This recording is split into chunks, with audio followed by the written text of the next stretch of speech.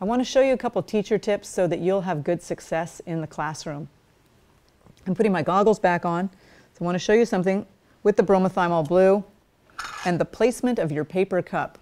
I don't have my baking soda in here right now, but when you tape this in here, it's so important not to get the cup wet. We really want to make sure the cup is above the liquid when we tape this along the side. And the reason I'm taping it a little bit below the top of the cup is I want the gas to be able to escape the cup fairly easily so that we can see that change. It is a subtle change. Encourage your students to be good observers.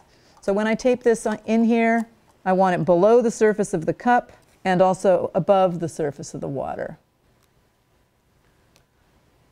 If you can't get hold of bromothymol blue, there's another great indicator that you can make at home, cabbage juice indicator. The reason I prefer using bromothymol blue, if you can get it, is that the color change from blue to yellow is more dramatic than the color change you'll get with the cabbage juice indicator, which is from light purple to pink.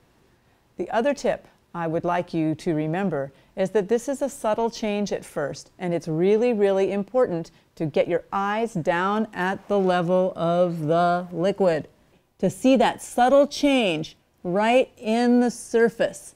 And so I need to move my eye up and down right at the level of the water, the bromothymol blue, to see that color change begin to occur.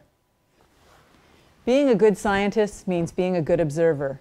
This experiment has a subtle change, but big consequences, just like ocean acidification. We all want to be good observers so we can be good scientists. See you in the water.